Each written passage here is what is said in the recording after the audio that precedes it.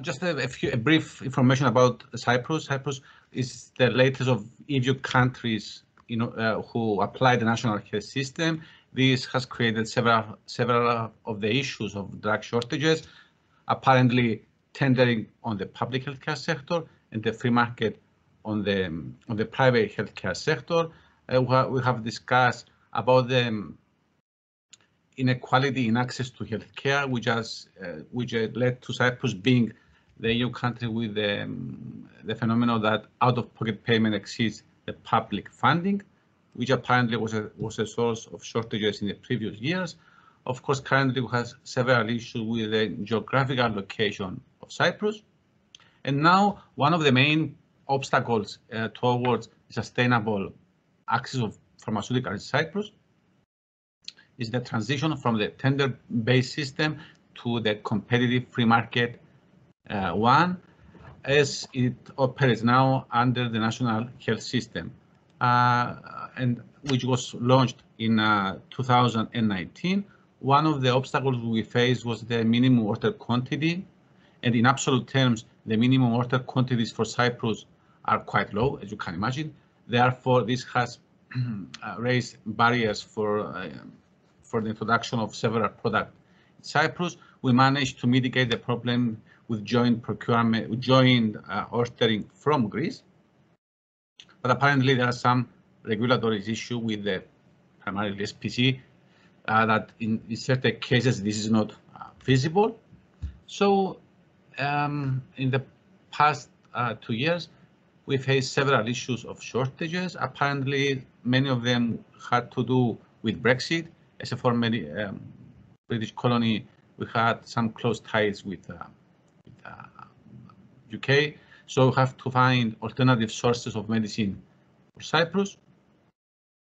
Of course, the uncertainty which is stemming out of the introduction of a brand new healthcare system creates several shortages regarding to the forecasting of needs of an unknown environment. Of course, the ban on exports from UK, the COVID-related ban, further augmented the Brexit issue. We had the serialization. Of course, there's more market. We were primarily affected by the reduction of flights due to COVID. As an island, this is one of the major obstacles currently. And of course, the reimbursement system, the new reimbursement system, which implies that the cheapest product in each category is dispensed for free, led several industries to the so-called price dumping. Then got the cheapest status, but apparently at the same time, they didn't have the requested or the necessary quantities in order to provide goods to the pharmacies.